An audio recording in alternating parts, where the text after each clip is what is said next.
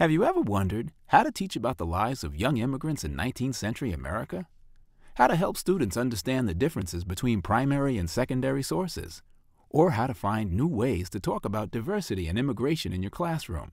TeachingHistory.org is a rich resource for teaching about America's past that can help you with all of this and more. Explore current best practices, find primary sources and classroom activities, and discover resources and strategies for teaching history in new, exciting ways. Let's take a closer look at 3 sections: history content, teaching materials, and best practices. Are you looking for new websites? Click on History Content and then Website Reviews to find primary sources and teaching strategies for your classroom. Let's say you're teaching about America before the Civil War.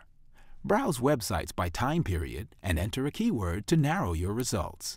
The Oakland Museum of California presents rich material on the quest for gold in the West, including virtual tours, primary sources, and middle school lesson plans.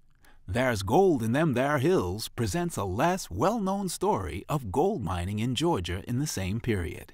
Hoping to use more multimedia in your classroom or to learn more about a complicated topic? Search History and Multimedia to find everything from a podcast about cooking on the Illinois frontier to an electronic field trip on transportation in the U.S., to a panel discussion on the influence of Irish Americans on American culture. Related content highlights relevant material from across the site. Watch video of teachers in action as their students engage with primary sources and learn historical thinking.